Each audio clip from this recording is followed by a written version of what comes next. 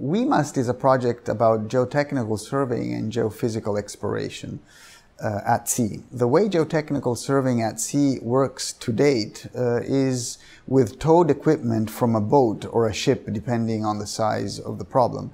An acoustic source is towed together with streamers, namely cables equipped with hydrophones. This acoustic source generates a sound that penetrates the water column, it penetrates the sea bottom, and the echoes coming back are acquired by the hydrophones mounted on the streamers.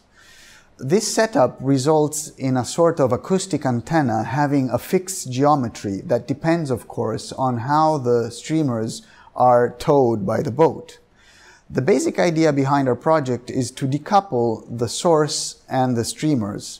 And the way we want to do this is by mounting the streamers on autonomous underwater vehicles.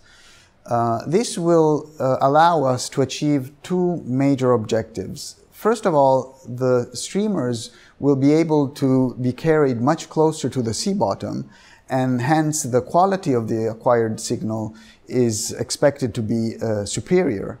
And second of all, and maybe most important, the formation of the robots will be dynamically changing, or we will be able to change formation to the robots, and this will allow for the shape of the acoustic antenna to be changed.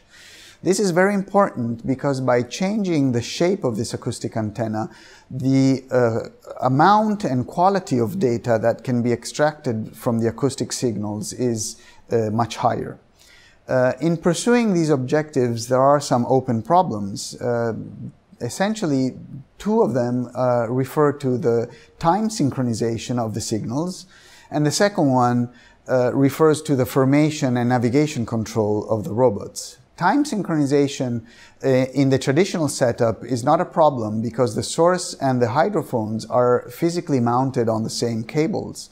By decoupling them, we will not have this possibility any longer, and hence we need to achieve clock synchronization in a different way.